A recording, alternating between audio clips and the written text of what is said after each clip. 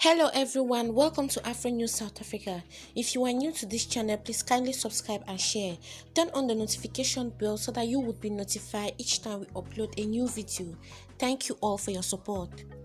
The Special Investigating Unit SIU, together with the Zondo Commission, has been working tirelessly to ensure that they find those that have been implicated in any corrupt activities in South Africa.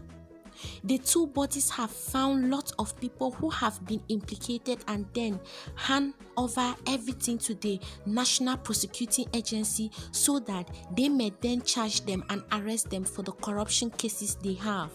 The Zondo Commission has now released the third part of their report, but there has not been any arrest made by the NPA for those that have been implicated in the state capture, which saw state funds being misused for their gains.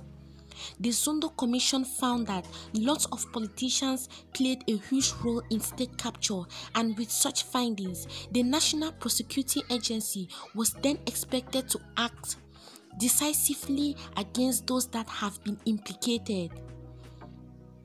With the SIU releasing their report also showing politicians that have stolen the COVID-19 funds, the National Prosecuting Agency has to then start making arrests.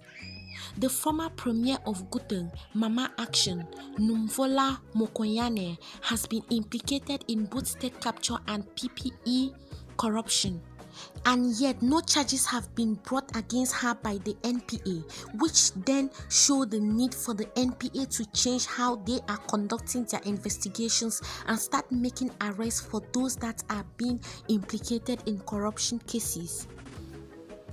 One of the top cases that the NPA is dealing with is the case of suspended ANC Secretary General Magashule, who has been going in and out of courts for his corruption charges.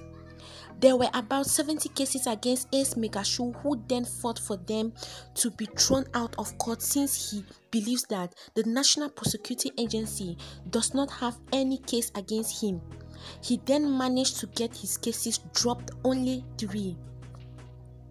However, the NPA is adamant that they will start making prosecution and act decisively against criminals.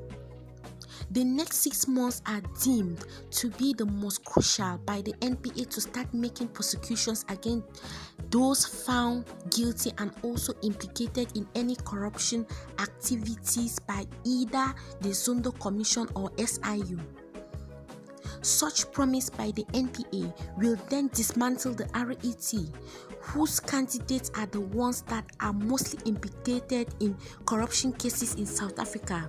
The RET members have been eliminated by both the SIU and Zondo Commission.